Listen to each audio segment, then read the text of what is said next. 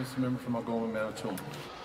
Well, thank you, Mr. Speaker, and let me set this up for you. So imagine the Elliot Lakes Gentlemen's Knitting Challenge. That's the setting.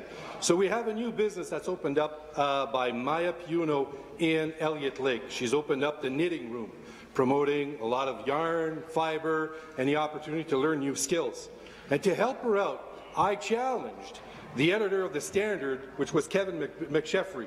I challenged ELNOS Representative William Elliott, and I challenged the Mayor, Dan Marchesella, and I also challenged the Elliot Lake Fire Chief, John Thomas. And you know what? They answered my call, Mr. Speaker. They came in, and William Elliott came in with the extra ante. He said, why don't you guys all put in $100 apiece, and the winner gets to allocate those dollars towards a worthy cause in Elliot Lake.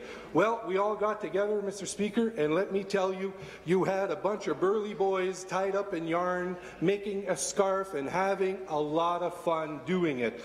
We didn't have a problem doing it. As a matter of fact, I just delivered my final product to our leader, Andrea of Horwath, yesterday, and she is wearing it quite proudly. You know who the winner is at the end of the day, Mr. Speaker? The Elliot Lake Food Bank. The Elliot Lake Food Bank received the funds that were raised throughout the day. Over $700 was raised during the day, and for the individuals that came to the event, they all contributed a non-perishable food item.